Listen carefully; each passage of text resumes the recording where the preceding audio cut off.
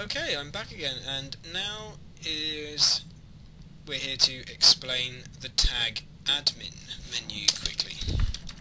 So in order to get the tag admin menu up, I'm going to type /6 tag admin. Now, some of these features are available to you guys.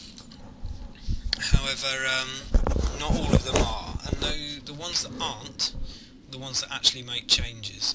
List games also isn't available to you because we want to choose the amount of information that you see, limited, because we want to keep all of our test data that's in our database out of reach of your eyes, mainly because if you saw it, it would pollute your eyes and probably just ruin you because of the sheer amount of it that we got, and how erroneous it is, and how it doesn't relate to anything, because it's all come from different versions of the same system.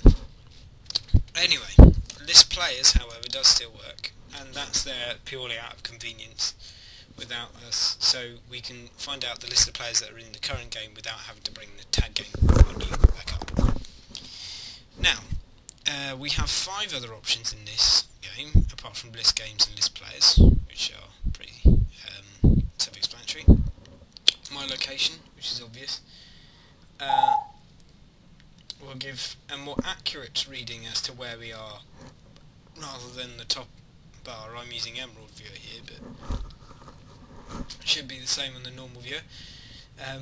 Zuma Beach 995836, 99.2, 58.9, exactly. So whenever you walk up to somebody and you try to tag them, at least the system records a more accurate value than the one you're getting. Now, when you click My Location, that's available to you as well. The ones that aren't available to you are New Game, Start Game, Stop Game, and Shuffle Tag.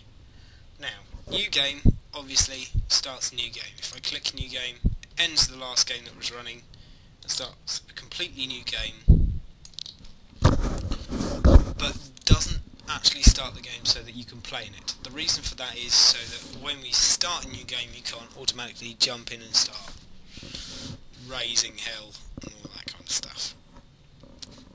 The reason being that we actually want to have some kind of space to have a dialogue with people that are playing before we actually play the game for our event, so we can announce prizes and exactly what's happening